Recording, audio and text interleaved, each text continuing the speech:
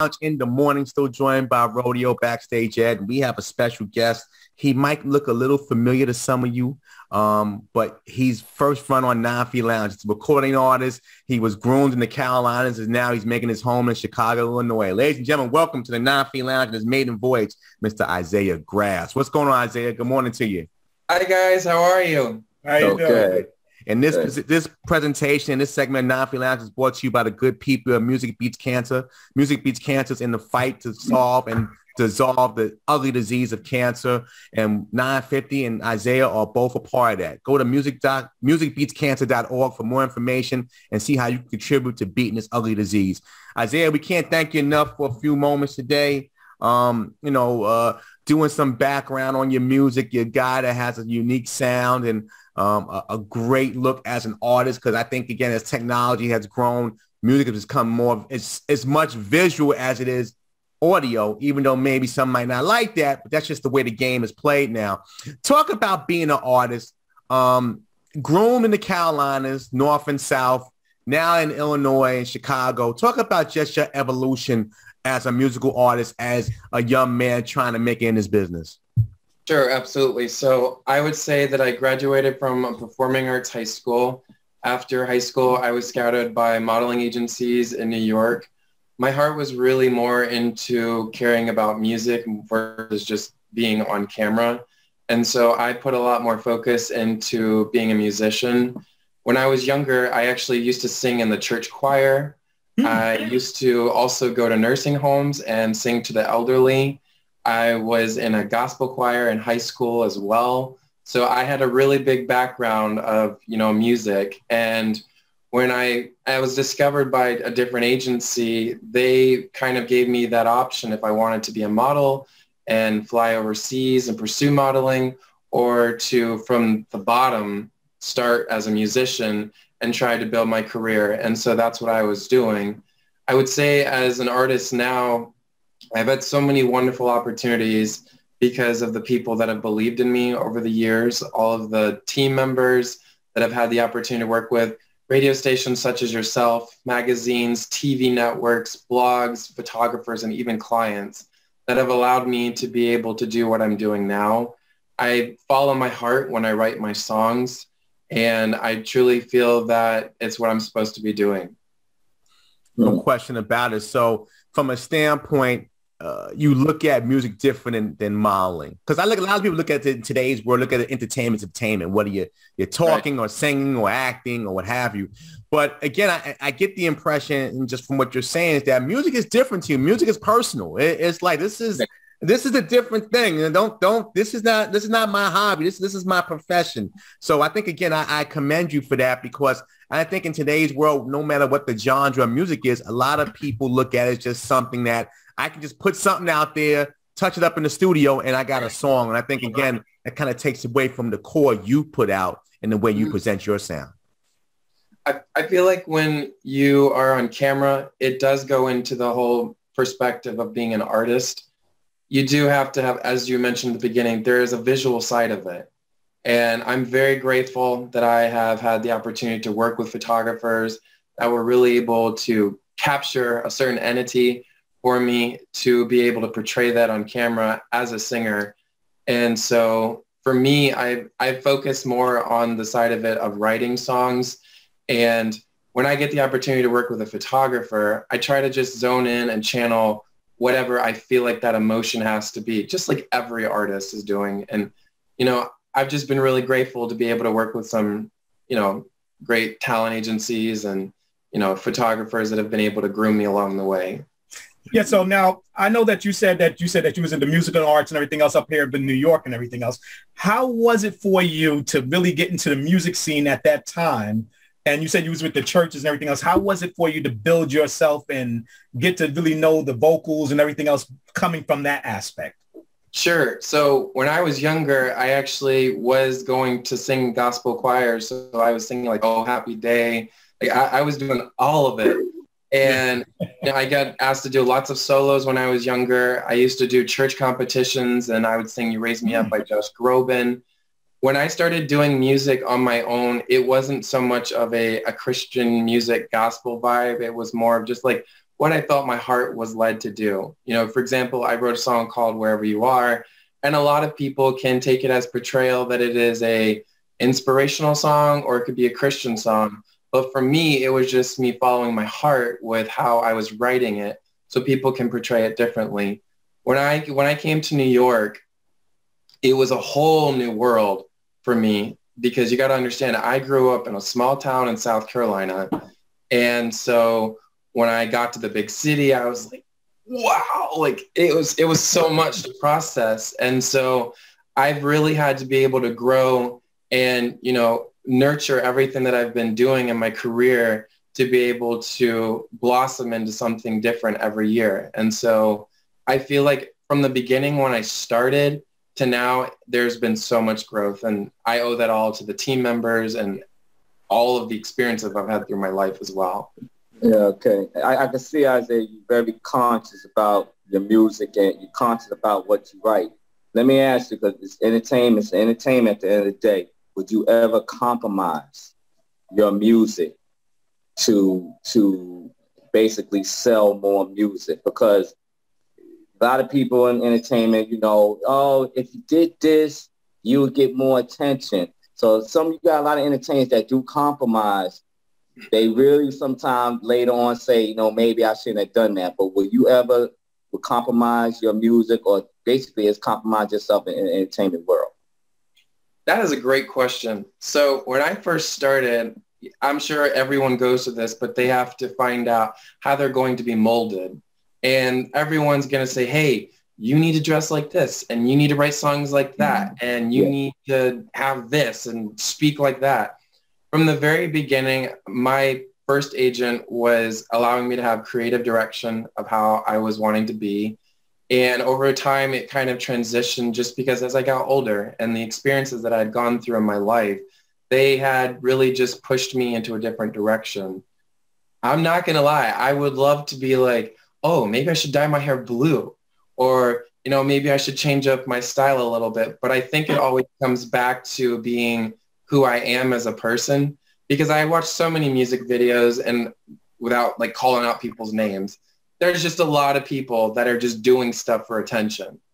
And yeah, exactly. I'm trying very hard as an independent artist to be able to be pure in what I'm doing and allow that what I'm doing in from my heart is what's going to portray to people. I go back to this again. My song, Wherever You Are, you know, that was a song that we used to promote Music Beats Cancer.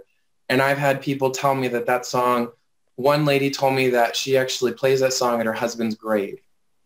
And it's going to get choked up about this, but just thinking that, you know, somebody would think that a song that I wrote, that I stayed true to my heart for, and it was able to help somebody. I have another gentleman that says he has massive anxiety, and he listens to that song and it soothes him and it lets him to be able to just process whatever's going on. Now, see, if I was to go as an artist and create music that basically everybody probably wants me to do and change the sound, then I don't think I would be really staying true to myself. And so I feel like the growth from me, I'm happy with what I've done. You know, my mom, she used to have a store, and the top of the sign, it said, always love where you're standing.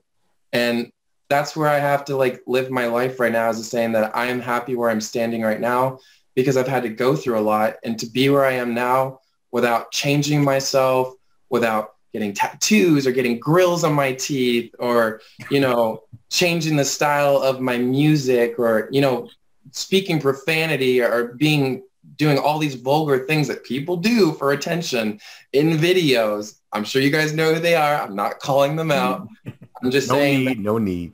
Yeah. So for me, that's not my style. You know, I want to be a universal person. You know, I was just talking to my agent about this. I was saying that when I die, I would like that people know me for the things that I was doing to help people, not for the chaos that I was doing for attention.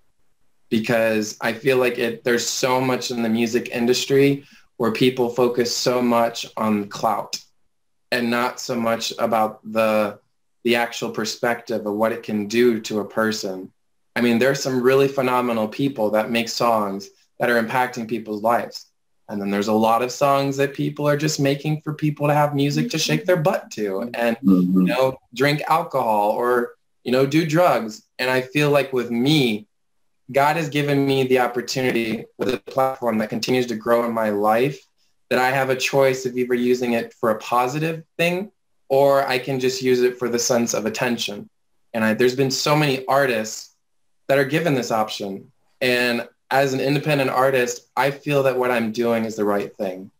That's like, I'm glad you said it. That's like selling your soul, because so many people in the entertainment world sold their soul. But you know what, Brent? You know, Isaac, it only goes for so far. Believe me, maybe today, maybe you may be it, but believe me, longevity pays off in any job. And so you continue to be yourself and continue to believe in yourself and believe in what you're doing, you will have longevity because you're true to yourself and people will see that.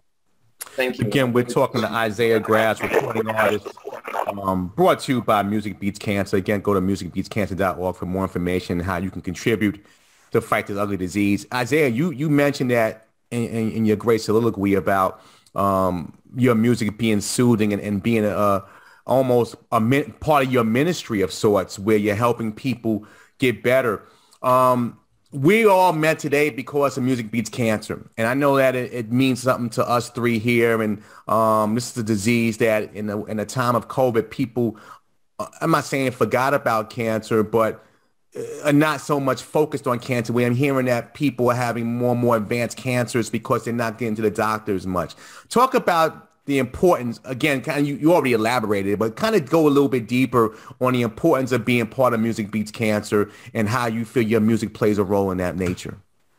Absolutely. I think that what Mona's doing is wonderful, to be able to use musicians to use their platform with songs to encourage people that there are other people out there in the world that need our help. And, what you were just talking about with the pandemic, there's a lot of people that have showed a lot of selfish mentalities in the last year and a half. And, I feel like when Mona's created this platform for musicians to be able to, do something positive with their music, to be able to encourage people to give back to the world, I was so grateful to be a part of that because, many people in my family have died from cancer.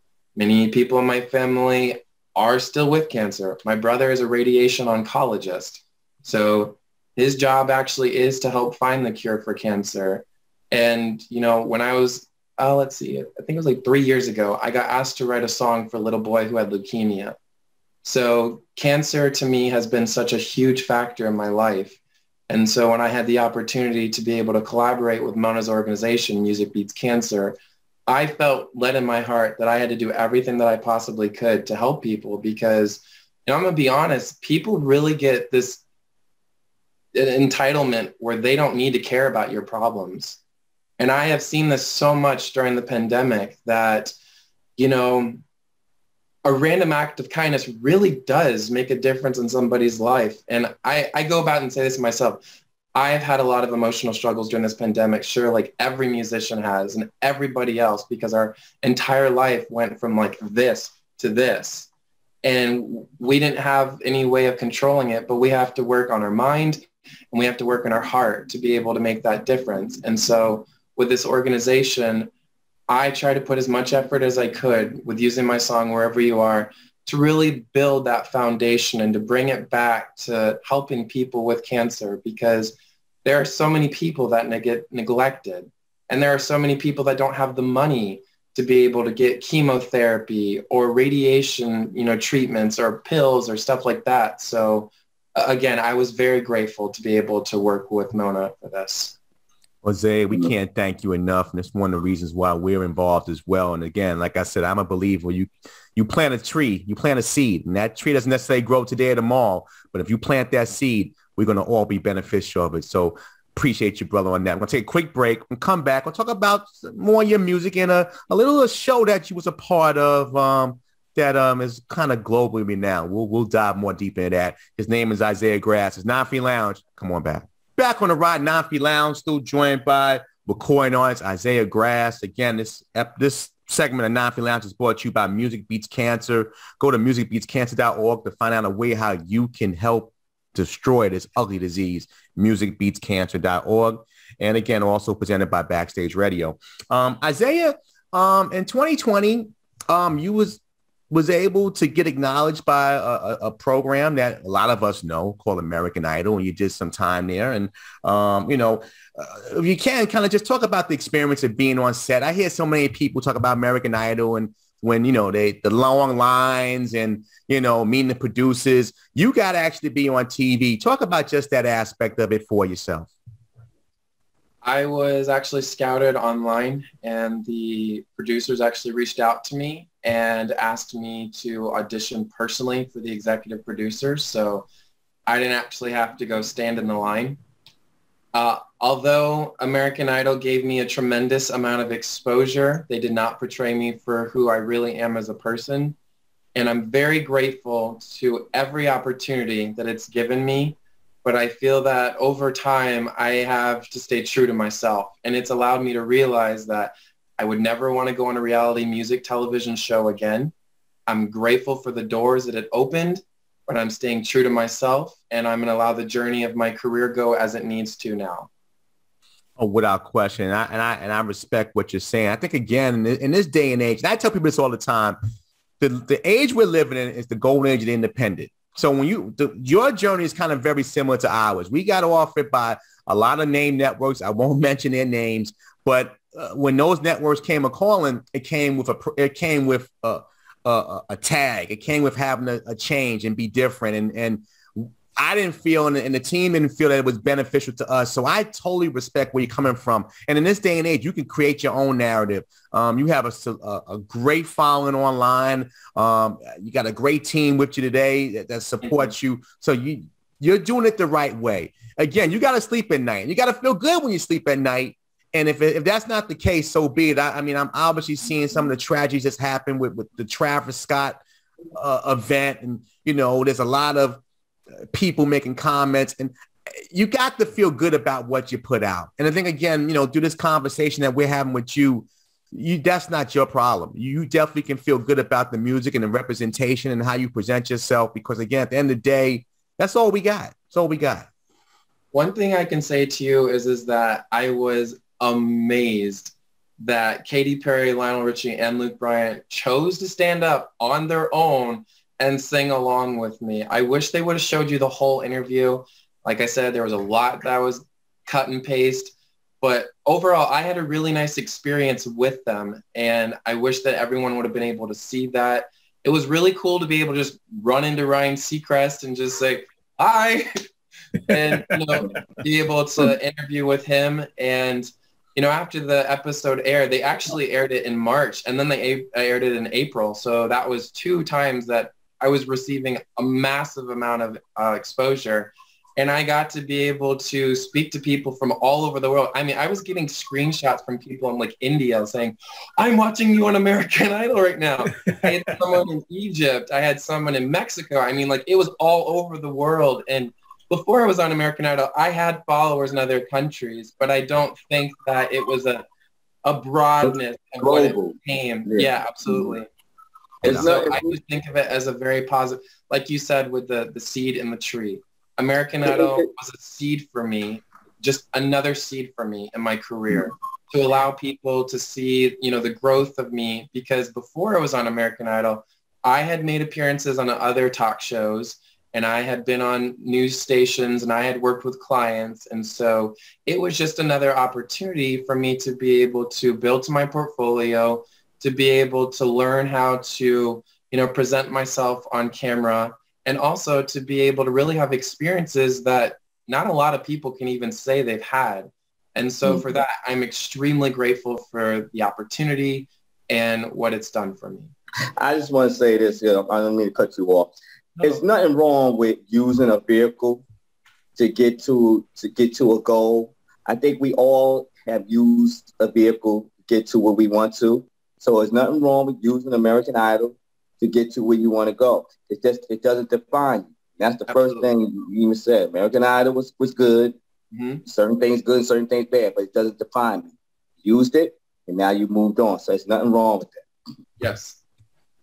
It's one of those things now where a lot of networks are, wanting to say that key subject line, American Idol singer. And so it's my job as the artist to remind people that there's so much more of me than just that one title. And I'm grateful that that title itself opens doors for me. And that's kind of like where I leave it right now. Perfect example, Jennifer Holliday, American Idol. Absolutely. Didn't win, but she used the vehicle, and look at her now, you know? Mm-hmm. And look at her now. She's doing phenomenal. Yeah, that's right. But see, a lot of things people got to realize is that you was an artist and a singer before you got to American Idol. Yes. And that's what your passion is. And they saw it and they said, okay, let's work with them because they saw something in you. And you said, okay, let me use them to show myself. And that's how it works. So, you know, you got a better deal from out the whole thing for yourself to be more known, and it just help one another. That's all. It's just a symbiotic situation. Thank you. I appreciate that.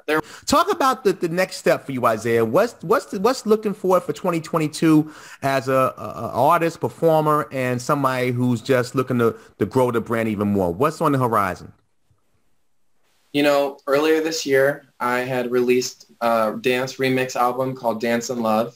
And the reason why I did that last year, I felt like during the pandemic, so many people we were all sitting at home, ironically sitting on a couch, and, you know, just getting really stuck in this, like, this phase, like where we're in this fog where we don't want to do anything because we're either sad or we've lost something. And I just wanted to be able to create something that would kind of give people this excitement to go exercise or go clean your house or, you know, just go have fun with some people, because it's so easy for us to get caught in this bland schedule of our life. And so I just created that.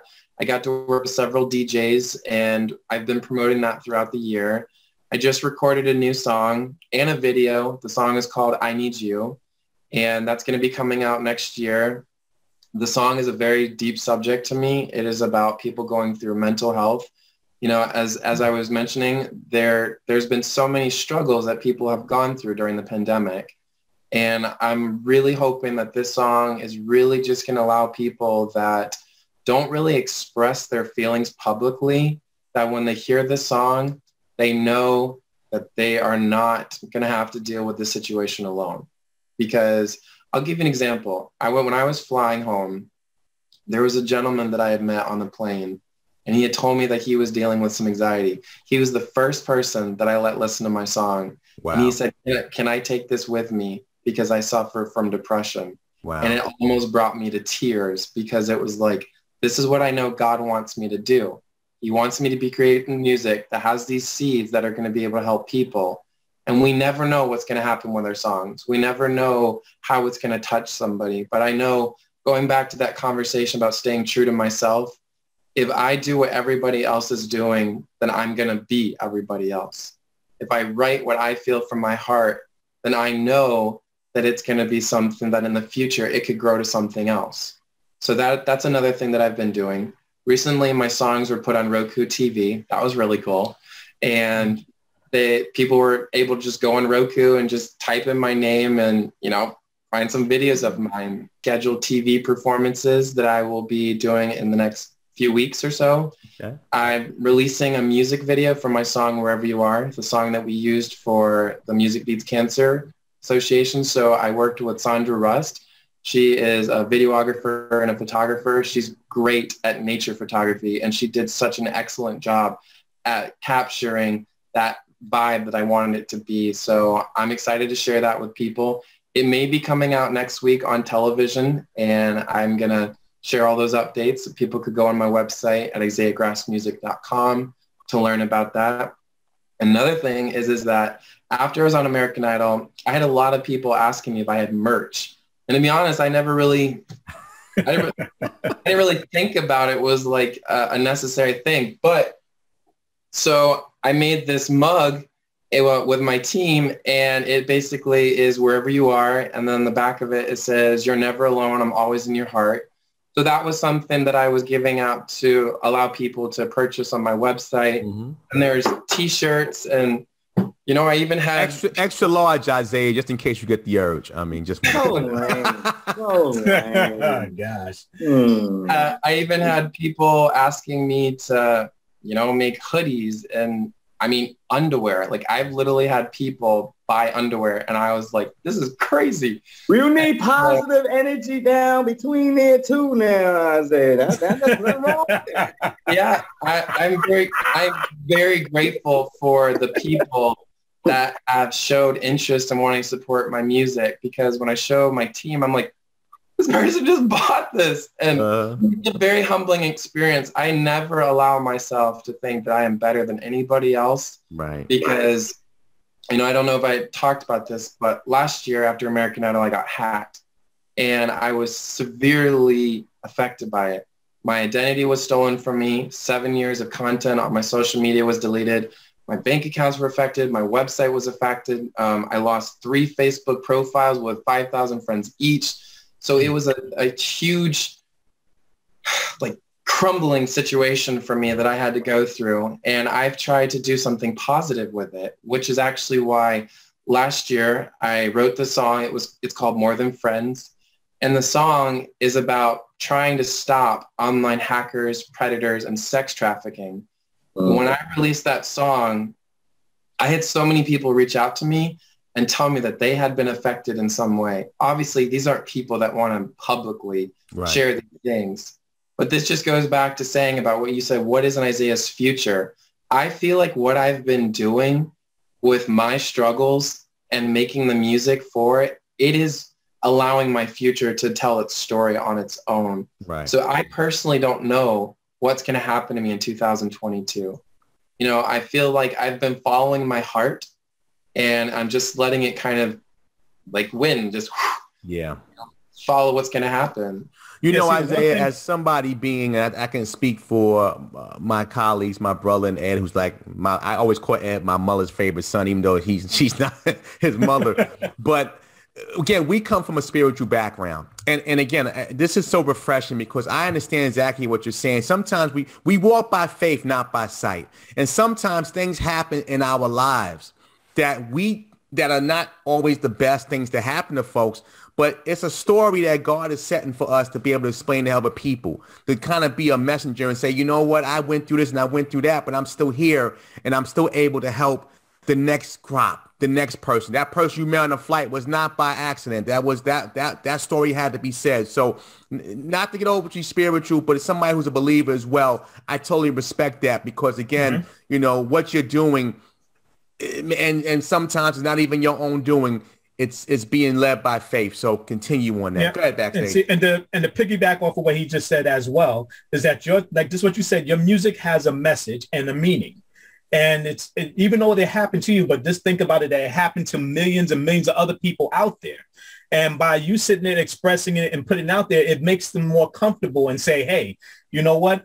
He going through it. Wow. So I understand it can reconnect more with them because it's really helpful. And it's it's very therapeutic to hear somebody going through that, because you never know when you might just have somebody that you may just sit there and then make them be happy just to hear that and touch their feelings. Absolutely. One thing I'd like to say is, as a musician, I have tried so hard to be a transparent person, especially during the pandemic. You know, this goes back to all the artists right now that are just making songs for the sake of clout. And it's not beneficial. It's not doing anything to help people right now. It's not helping people who've lost their jobs and people who've lost their family members and people who are just like mentally and emotionally lost inside. And, you know, I've had a lot of people tell me that the music, the way that I've been writing it, is very much about Christian music. It's not. I'm just following my heart. And I can't even say this enough, but it's like there are so many struggles that people are going through. We all need a friend. Like we all need someone to turn to. But it's like sometimes people are so focused in their own problems that they don't even know what other people are doing. And so that's why I've been trying so hard with the music that I've been making lately to really be able to help people. There's another song that I didn't mention. It's called This Is Not a Love Song. And it's about going through toxic relationships. Everybody has been in a toxic relationship. Yeah. Everybody. I've been in them, parents have been in them, friends have been in them. We've all done it. And so when I played that song, I kid you not, I had divorced women reaching out to me in my DM saying, I listened to this song. Wow. I never knew it was like this. And for me, that is where I feel like my future is. Like, nice. I've been asked this question before where people are like, where do you see yourself in 5 years? There's so many things that have happened to me in the last year.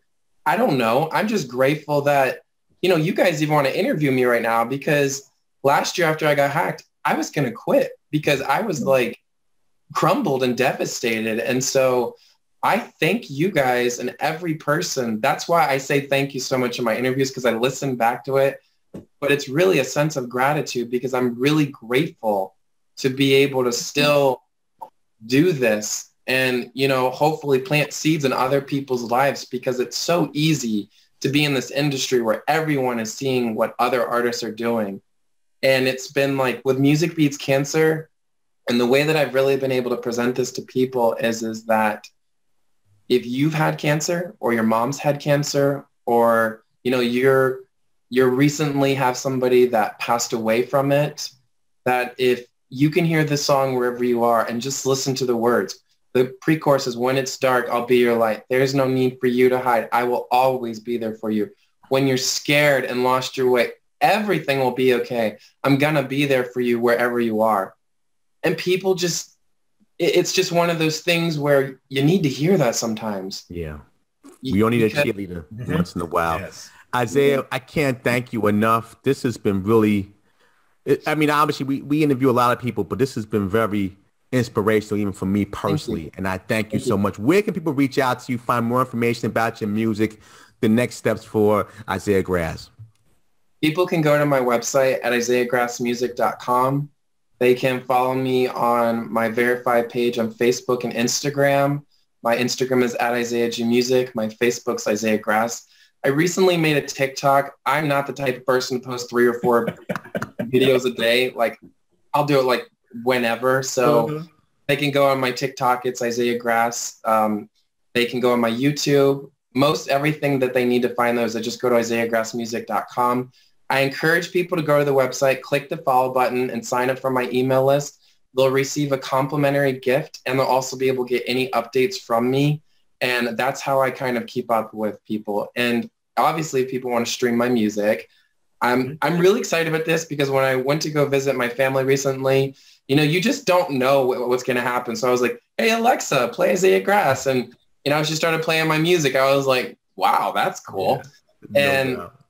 Yeah, so people can listen on Alexa, Spotify. My music's playing on iHeartRadio, online. They can find everything about me if they just go to isaiahgrassmusic.com. I thank you guys so much for giving me thank you as well, Isaiah. Continue blessings and success to you. You're going to need a good pair of sunglasses because your future is very bright.